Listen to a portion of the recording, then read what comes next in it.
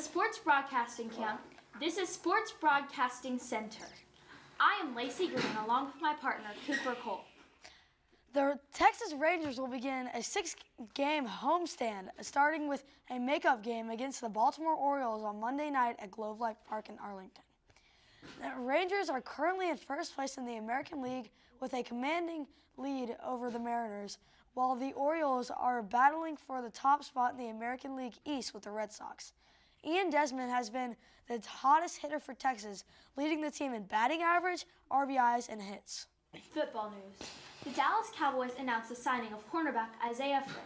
Frey was a 6th-round pick by the Bears in 2012, and defensive coordinator Rod Marinelli held the same title in Chicago.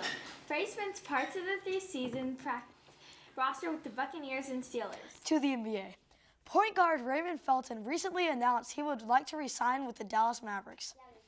Felton started 31 games last season for Dallas, averaging 10 points, 4 assists, and 3 rebounds.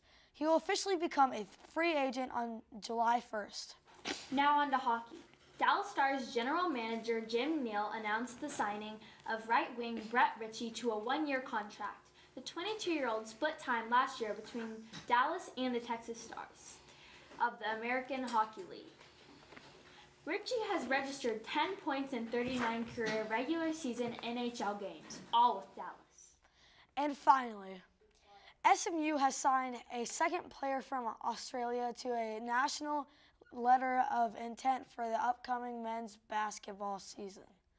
Head coach Larry Brown announced the signing of 6'11" forward Harry Froling from Townsville, Australia. The Mustangs had previously received a signed letter from guard Tom Wilson from Melbourne.